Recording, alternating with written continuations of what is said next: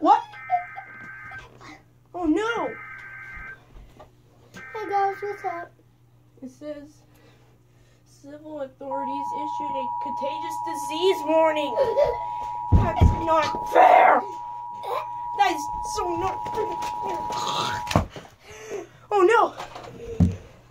It's right there. The following message is transmitted at the request of the Pennsylvania State Police Department. An unidentified virus strain is rapidly spreading across the state of Pennsylvania. The first reports of the virus are believed to have been in State College.